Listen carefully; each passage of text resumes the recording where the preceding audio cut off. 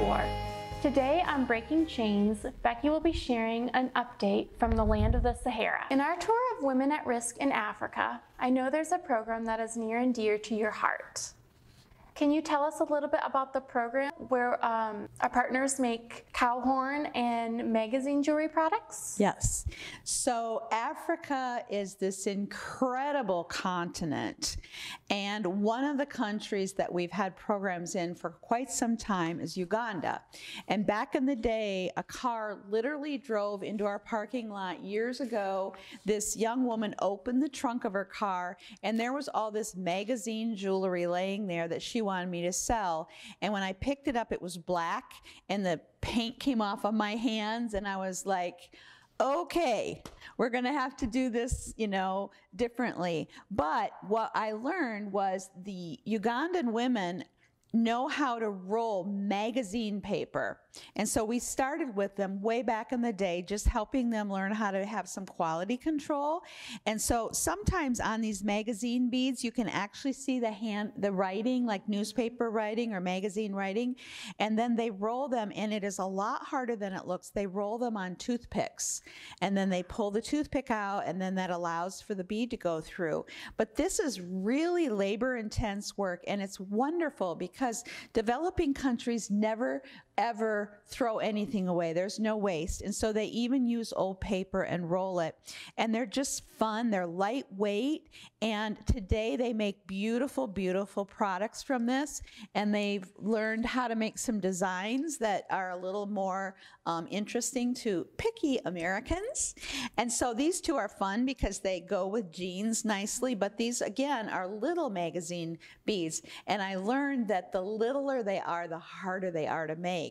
And so you would think because they're littler, they'd be cheaper, but they're actually harder to make. And so today our widows, this is a program of all widows, and I love widows. So I grew up in a developing country in Asia, and one of the things I learned early as a little girl was to go with my mom to the villages where the widows were. And she was an artist, and she would draw stories on flashcards, and I would hold the stories for her. And these widows in these countries where they have no male protector and no income are seriously at risk. And so there's always been a soft spot in the heart of war family for widows. And these are widows who are all HIV positive because their husbands are dead, and so they're raising their children. And when I first met these widows, they were living in these mud like huts that were literally dung and twigs held together. And today, because of the magazine jewelry, they have little tiny brick homes with a tin roof, and it's just so much fun. And so then they make other things, like this is gray, which is a very popular color, and these are earrings, same idea, and stretchy bracelet. So the magazine bead jewelry was fun, but then magazine beads started becoming more common in America, right? You could find them in a lot of places, and so their sales were not as robust. And so we started doing other things, like we put cisterns. They have above the ground water cisterns because they have to walk down to the Nile where there's crocodiles, and they're elderly widows, some of them, and they had to carry all the water up. By putting cisterns and connecting it to a system on the roof that collects rainwater. These were widows, Audrey, who were selling rainwater in baggies with a straw in it in the market as drinking water. And I was like, anybody who's going to sell rainwater to feed her babies is my kind of girl. So then, with the help of my husband's organization, we built a cow horn factory. Who would dream that cow horn would be, this is polished cow horn, and they do these fun things, like this is a can opener, and my boys love this. This is a great dad gift coming up for Father's Day. But it starts out really, really, the cows aren't harmed by this. Their horns actually grow longer based on the heat, because that's how they get rid of the heat in a hot climate, and so they have enormously long cow horns. And then when they butcher them for the market, they were throwing the horns out, but we get those and use them. And so you can see intricate designs here of Africa, and they polish this. This little votive here, when you put a light in it, this is a little candle, it just glows, and it looks like mother of pearl. It's an amazing process to see how they do that. And so little by little, we just start giving them more and more things that they could make. And then the last time I was there, we were there on a medical clinic, and I met Faith, this adorable little widow. We did a medical clinic, and she came. She's 4 foot tall. She's one of the original widows. She's completely bent over at the waist because of osteoporosis. And so I had to sit on the floor and look up at her face to talk to her. And we held a banquet for them like we love to do in the War family. And in African culture, there was African worship. The oldest women start the worship. And she was out there doing African worship dance, bent over for 4 hours. And people were just stunned. Some of the people from the hotel were standing around going, why would these people be so joyful when they're so poor? And it was just such a beautiful sight, and it was just so much fun. And then I found this in the market in Uganda, and I'm always looking for products. So we also have a safe house there. They don't make product, but they rescue women. And so we've helped repatriate women who have been trafficked from Uganda to Asia, and our partners there rescue the women and send them, we repatriate them back to Uganda, and that safe house there picks them up and helps them get jobs and heal and wraparound services, and we did a clinic there too. So I went into the marketplace, and I never know what I'm going to find because I have no idea what I'm doing. But I found this adorable mobile, and it's just a market piece, and I'll tell you in another Breaking Chains more about how we do market pieces. But I just told the widows, you don't sew yet, so let me see if this sells. But look at that adorable little lion and that giraffe. And these are all made out of tribal fabrics, and we just had to experiment with it to see if it would even sell. But they can look at those fabrics and know which tribe it is, just like you would look at a Scottish plaid and know what tribe it's from. And so it's just fun to use some of their stuff that was already there. When we put the cisterns in, we taught them how to do drip irrigation, and we taught them how to do little gardens in their, produce in their garden. And so they were able to start growing products that they could sell in the market as food. And it's so exciting. I just recently got an email from the widows, and they were telling us, women at risk, that they're praying for us because they know they are used to chaos. They are used to disease and disaster. And they said in there, thank you for what you've done for us, because even though they can't go to the factory and make our cow horn right now, they're at home. They have running water. They have gardens. We gave them goats, and they have a goat program, and they have chickens, and they can, milk the goats and have milk.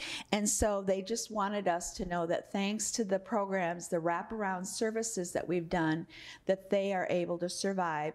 And at that banquet, 2 young people came up to me, one young man, and he said, my mother's one of the widows, and today I'm a lawyer. And a girl came up to me with her mom and showed me her graduation picture, and she said, today I'm a banker. And she started to cry, and she said, if it weren't for Women at Risk and all of our constituency who make it possible, right, she said, I'd be in the street today. And so it's a wonderful thing to be able to help lift them to worth and dignity and just share with them. So those are some of the fun African products from that part. Absolutely. Be sure to stay tuned for a future update on how we beta test our market items. A common question we hear from events is what we do to protect children. Can you share with us some examples of how war cares for kiddos? Well, obviously, we're all moms and dads and sisters and aunts, and kids are so precious and so much fun, and there's a reason why they bring delight to your face no matter what. So in Africa, we partner with several orphanages. One of them is in Uganda, and it was started by a boy who was a street kid himself and started feeding kids and just collecting them. And when we were there on our last trip, we of course visited the school where they educate 350 students. And when the class let out and they heard they were there, I was standing there with a board member, our treasurer, and those kids rushed at us and almost knocked us over. They're so adorable. And my nails had grown really long because I'd been overseas for so long, and they were like kind of scared of me at first, and they were like, ooh, and they were pointing at my hands. And I said, no, no, no, give me your arm. I said, it's so that you can go like this. Oh. And so then now you got to go wash that. With soap and water. But they said, I said, this is so I can scratch your back and tickle you. And so then 300 kids lined up in a row, and I had to go down the line giving everybody a back rub and tickling their back. But we went and visited the girls' dorm and the boys' dorm. And the girls' dorm is in town near the school so that they can walk to school. And we were leaving, and I noticed that there are 50 girls that live there, and I noticed that there were only 16 beds, mattresses. And I said, Patrick, why do you have 16 mattresses? He said, we only have enough money for 16 beds. The girls lay on them in a row together. And I said, tell me about that. He said, well, last month, he said they had a child die of malaria. And I know, I grew up in Asia and we had to take malaria pills every week. I know how preventable that is. And I just immediately got my purse out. I carry a little extra money with me, and this is why. And I immediately paid for mattresses for all those girls and treated malaria mosquito nets, because that is something that never has to happen. And so then we were leaving, and I saw a sewing machine in the corner, and you know, we have sewing academies around the world. And I said, oh, Patrick, do you sew? Do your girls sew? And he said, oh, Mrs. McDonald. He said, this poor guy, he said, have you ever tried supplying feminine hygiene products for 50 teenagers a month? And I thought, oh boy. He said, we make disposable or reusable ones. And so it was just so fascinating to me, because we do that in India as well. And it was just one more example of how they're careful. But then we went to the best part of it all. We went to where the boys live. They live outside of town. They had this property that he got. And when they first went there, they were kind of, there was a local doctor, they call a witch doctor, but there was a local shaman who people went to when they were sick or something. And she didn't like it that they had come. And so they started doing, they're a faith-based organization. They started doing prayer walks around that village. And then they started meeting in homes. And she came to them and said, why aren't you meeting in my home? So they started a meeting in her home, and she joined the church, burned all her paraphernalia outside there, and we were standing outside this beautiful church building on their property, like more than a church. It's just like a fellowship hall where they have events and games, and it's big, and it can hold like 500 people. And he was telling me the story of how that had been built, and he said, you know, before, when we moved here, children were disappearing from our village a lot. And I said, what do you mean disappearing? He said, well, in their particular setting, he said, when a business person in the capital city wants to start a business, they will go to the local shaman and they will say, we need you to tell us what to do to guarantee financial success. And the shaman will say to them, well, you need to find a child with a full head of hair and kidnap them and bury their head in your foundation, and you will be as successful as the number of hair on their head. Well, that just, devastated me and my board member, because he was so happy that there were only a few kids disappearing, not a lot. And we're like, one is too many.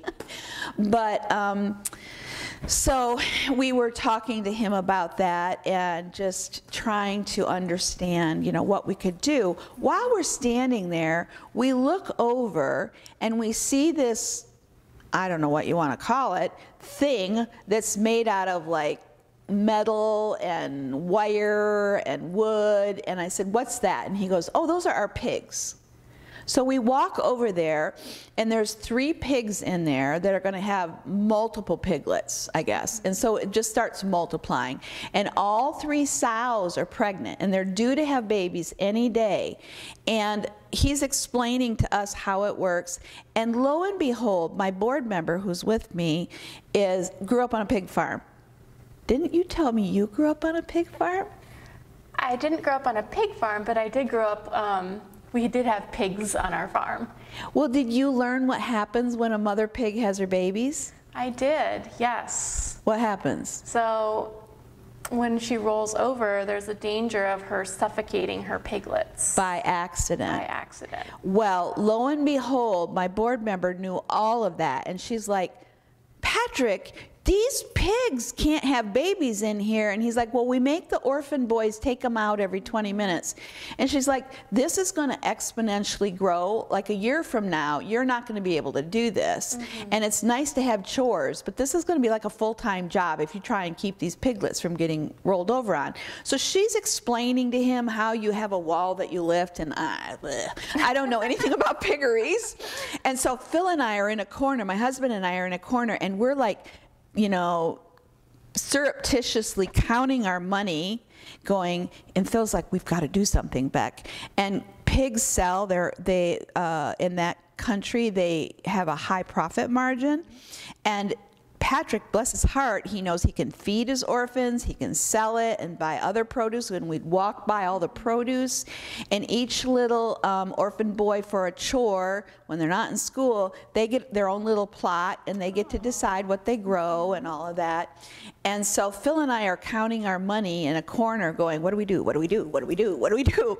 And when we got in the car to drive back to town, the 3 of us, the treasurer, me, and Phil, were sitting in the back, and Patrick and the driver were in the front, and they were talking Lugandan, and we were going, we need to count our money. And so Laura was opening her purse, Phil was opening his tummy pack, and you know what? I had done a quick budget of everything that I heard them talking about, and I added $100 in for miscellaneous, because these projects, you think it's going to be $2,000, it ends up being $2,400 or something. And do you know, we had the money to a penny minus the $100. So I stuck it in an envelope and just handed it to him. But it was just so much fun. And of course, Africa is the land of lions. And this does not come from Africa, but this little guy is alpaca, and he is so incredibly soft and wonderful. And you can go to listening to one of our Breaking Chains, that's Stories with Dr. Phil, and he's telling a story of when he was stalked by a real lion.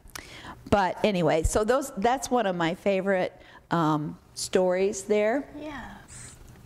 There's another program further south, way south in Africa, to the very bottom of Africa, in South Africa.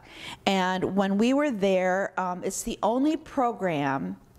We have over 400 program requests of people that want to partner with Women at Risk.